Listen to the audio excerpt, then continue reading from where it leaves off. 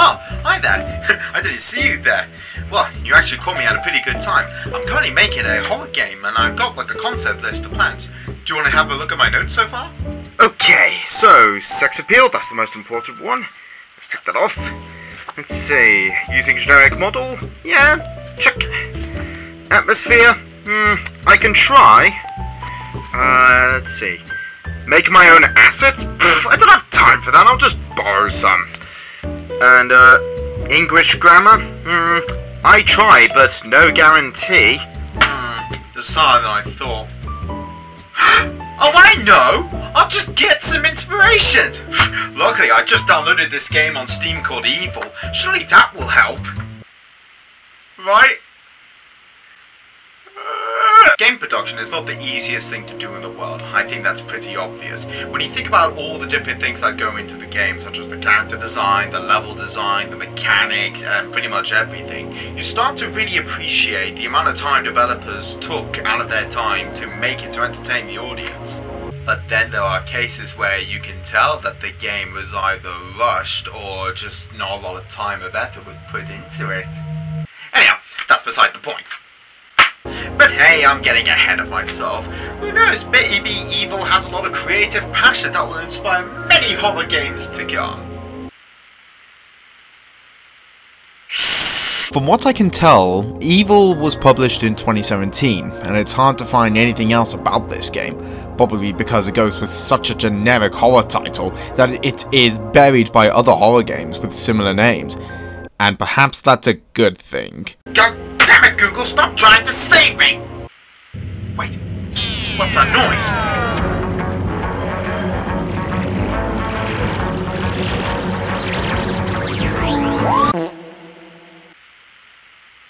Well, that was disappointing.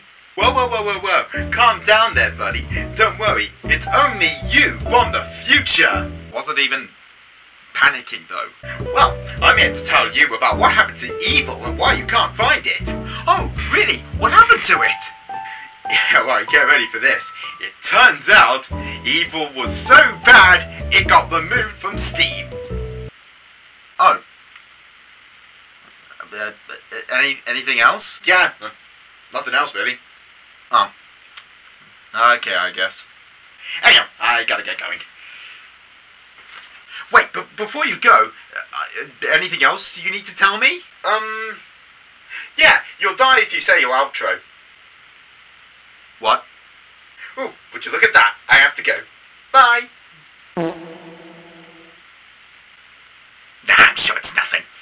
No, I'm sure Evil must have been so good that it got removed, like PT!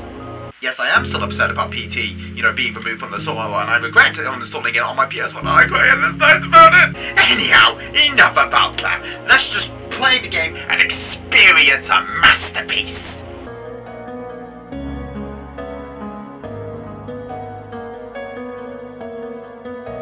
Well, I would love to start the game if it stopped giving me a seizure for half a second. Language? English, obviously. Let's have a look at the controls. WASD to move, E to interact, Q to cancel, Shift to run, and whatever that is. Wait, hang on! I selected English to be my language! Why is that control not changed? I don't speak vodka!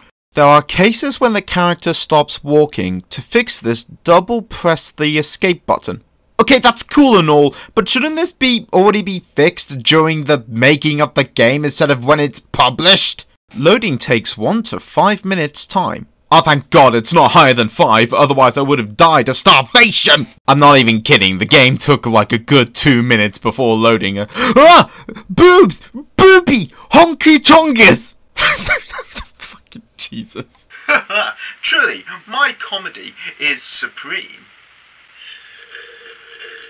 Obviously, the game begins, and we are, a female. Yeah, I got no clue who we are. We wake up saying that this is the second day we suffer from insomnia. Sad face. We also say that I feel today is waiting for me fun night. Okay, first off, I don't know what you do on your Friday night. Also, where is the music?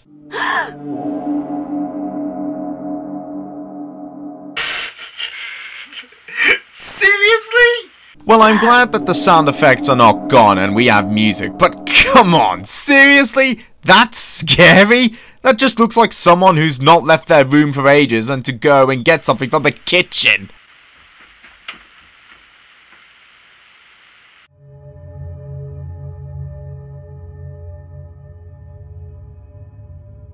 Hello.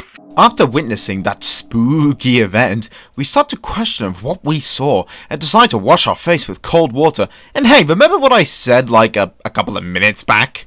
Well, I'm glad that the sound effects are not gone and we have music. Well, take that statement out of the window because it is dead as quiet.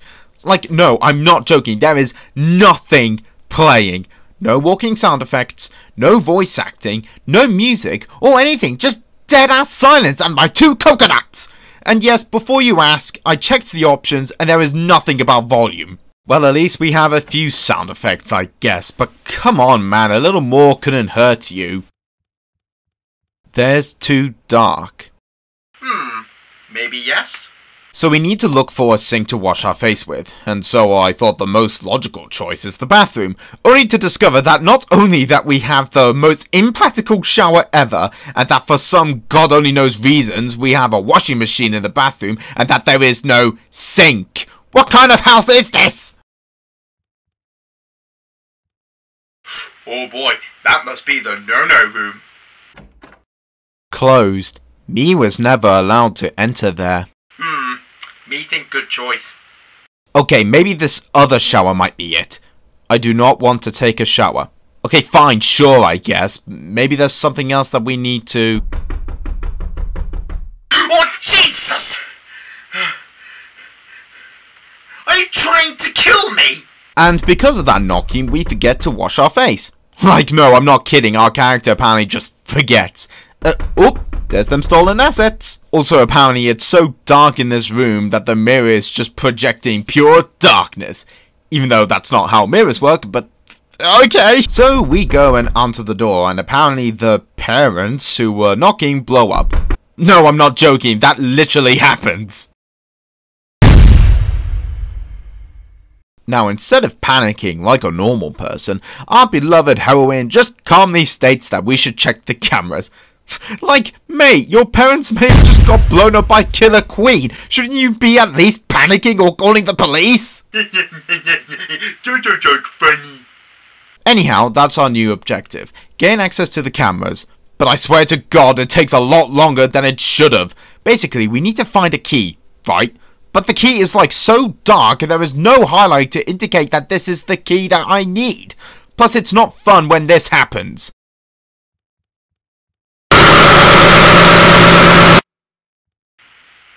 Yeah, that's fine. They need them anyway.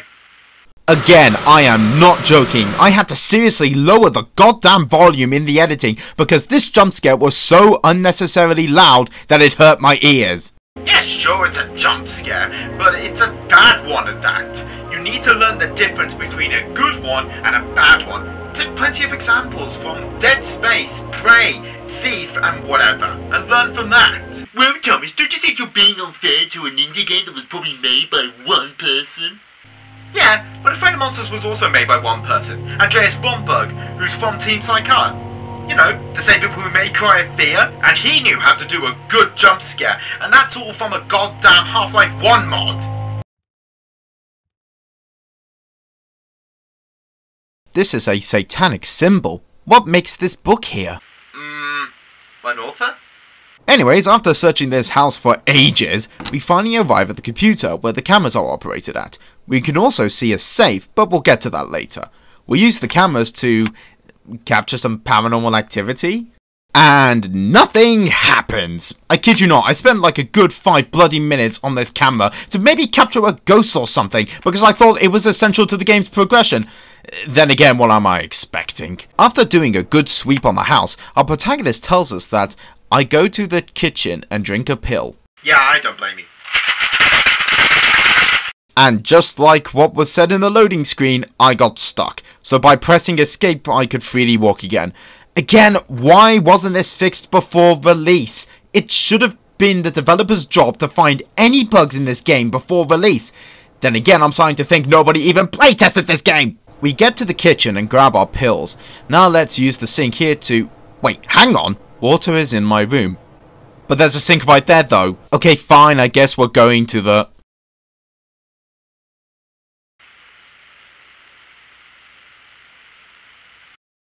Hey, how's it going? Of course, you die if you get close to the thing, with a lovely addition of the horrible screaming noise, and probably the most bland game over screen ever. I would complain about this, but what's the point? Of course, we need to find a way around it, and no, looking at the floor or walking behind won't work. After searching around, you have to be in this room for the dialogue to kick off. The character says that she hid in this closet when she played with his sister. I'm sorry, who is the he? When was there ever a third bloody character? I also know we are in the right room because there is an obvious demonic symbol on the mousepad. Someone likes Doom. I would rather be playing that than this tripe. Also, the thing stands by the door, so of course you have to hide in the closet. We do so, and a cutscene plays, and I'll just let it play.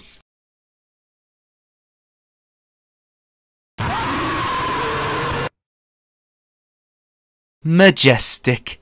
We wake up and notice that there is writing on the mousepad saying safe. So obviously we need a code for the safe. And I swear to God this is the worst section in the game. The safe code is like so goddamn hard to find, and to this day I still can't find it. Maybe it's behind this statue. Oh, hey, how's it going? Helping me find the... What? Seriously? Yes, so if it's not obvious enough, we need to look for a code that gives us no hint to what it is, whilst also dealing with the fact that this thing can just kill you whenever it likes. After dying and searching around this house 3 times, I gave up and cheated. Yes, I know I just admitted that I cheated, but if this game is not going to have any effort put into it, then why should I? Anyhow, after finding a goddamn YouTube comment to find the code, we get the key to the basement. And yes, of course, there's a coffin and a goddamn weird statue. Ah, crap, not again! Wait, hang on. I wonder what is there. Is that you talking or me? And of course, this coffin lid just levitates into the ceiling to reveal a stolen skeleton asset with a book. We not native children of our parents. They took us out of the orphanage, but not in order to grow, for their rituals. Do I really need to explain why this is a terrible sentence? They told you that Jay was died. Whoa there, hang on a fucking second.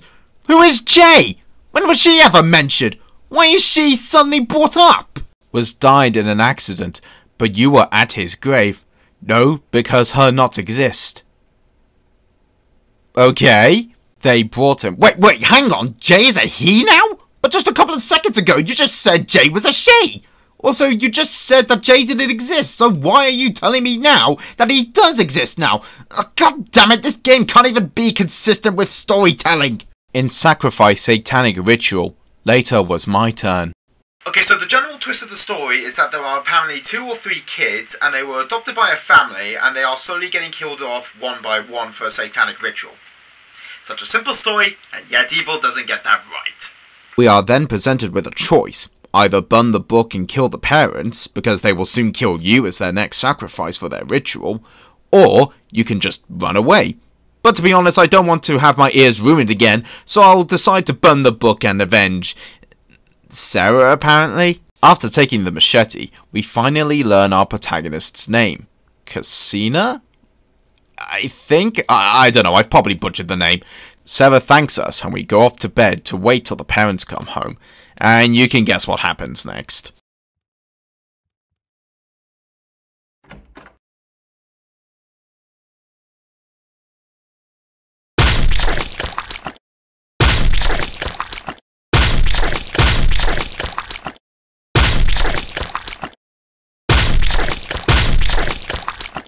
So now you're probably thinking, oh my god, we just committed first-degree murder, what's gonna happen to Casina? Well, let's see what happens.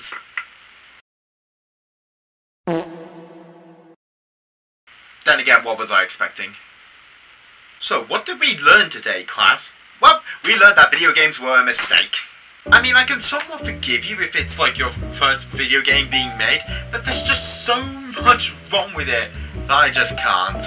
You told us you didn't have to be so harsh to the creator. After all, this game could have been free. Yeah, well, it's not. I paid real money for this. I could have spent that money on Monster Munch. Anyhow, I think I've said enough about this game. This is like one of the worst horror games I've ever played. I'd rather play Summer Nightmare than that.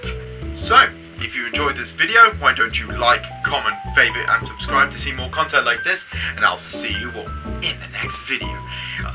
Oh, crap! I've said my outro! My future self said I was going to die!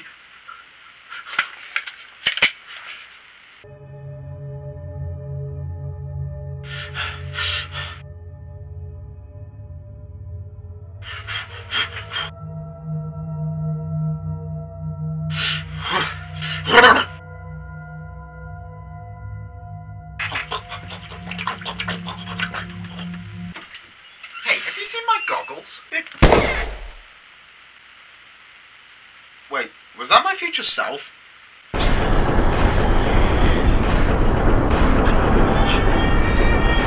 What have I done? Nah, who cares about continuity?